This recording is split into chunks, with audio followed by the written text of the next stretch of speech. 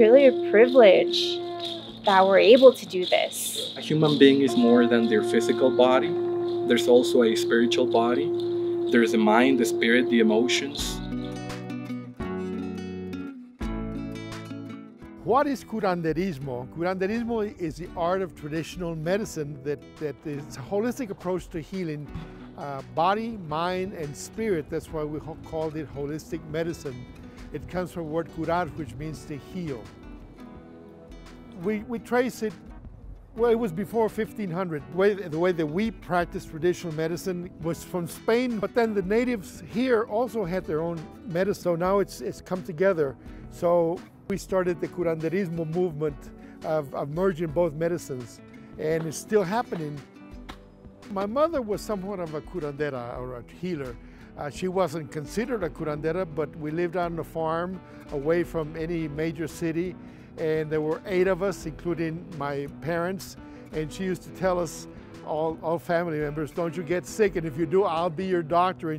I met a healer by the name of Crescencio Alvarado, known as Chenchito, and that relationship lasted more than 30 years. He was my teacher. I got excited about the field. There wasn't a lot written on this field.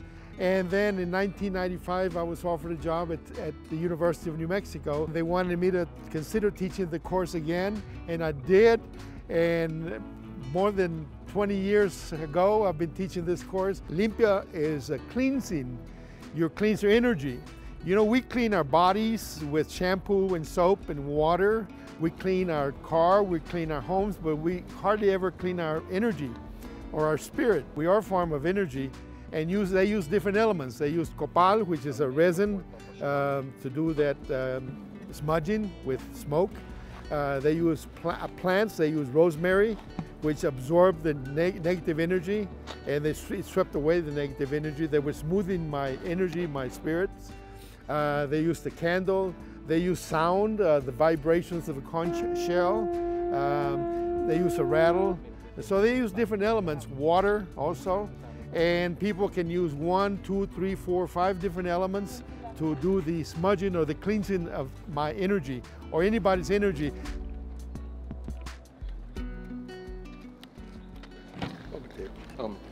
Ometeo. Ometeo is a word that's been used with healers for hundreds of years. It's a duality. It's hot and cold, wet and dry, good and bad. So it's a duality, and the duality in people. So that's what we say. We say Ometeo after a ritual, after a ceremony. The students can learn to reclaim a part of traditions of New Mexico that have been around for years, but they're being lost. Their grandmothers knew about traditional medicine. They used a lot of herbs for healing.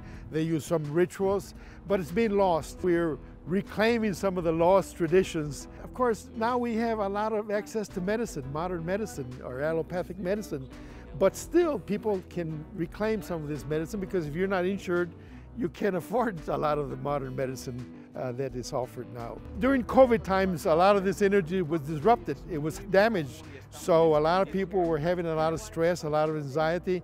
So Limpia was really calmed them down. They couldn't sleep. It's a good feeling when you know that you've touched somebody's lives.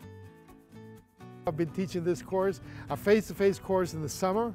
It's a 2-week intensive course, and I also offer it to the community through continuing education, as well as credit for those students at the University of New Mexico. I also offered online classes during the year, in the spring, in the fall. I'm here to inform people. It is a class, it's an informative class, but it does impact a lot of people's lives. You can be your own healer. You can heal yourself and your family.